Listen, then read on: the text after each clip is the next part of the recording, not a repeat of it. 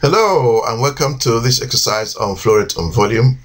It is a GCSE question and therefore suitable for iGCSE 10th grade GED Math.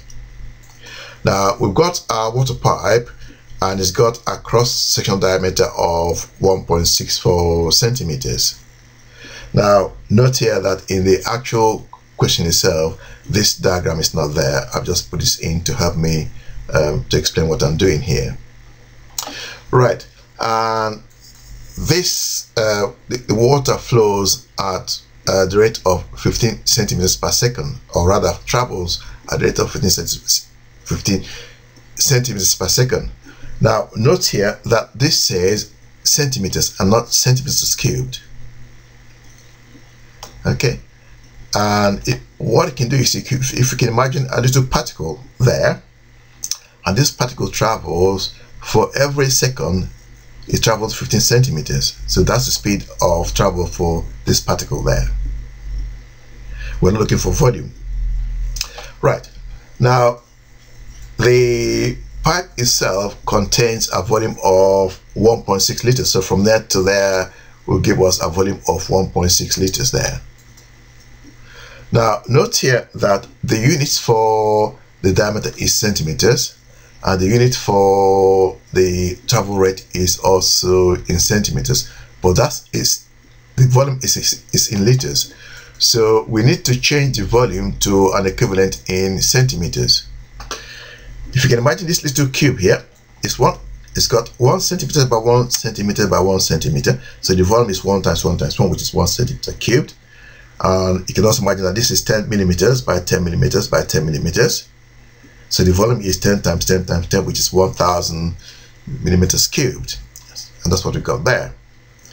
And there are 1 million millimeters cubed in 1 liter. So this volume here is only a thousandth of a liter. So if we then multiply that by 1,000 and that by 1,000, we have that 1,000 centimeters cubed is the same as 1 liter. 1 liter, that is. So 1.6 liters then becomes 1.6 times 1,000, which is 1,600 centimeters cubed there. Okay, now we now want to find the length of this pipe here. Okay, now the volume of a cylinder, which the pipe is pi r squared L, or in this case to be pi times 0.82 squared times length, and that's equal to 1600 centimeters cubed. So our length is then 1600 divided by pi divided by 0.82 squared, and that gives us a length of 757.4298 centimeters. So because this little particle travels at the rate of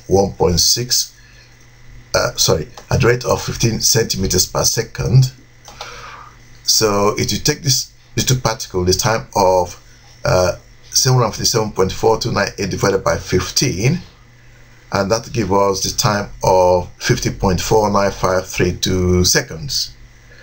And to do decimal places as required here, we end up with t being 50.50 seconds to 2 dp. I hope all that made some sense. Thank you for watching, and bye bye now.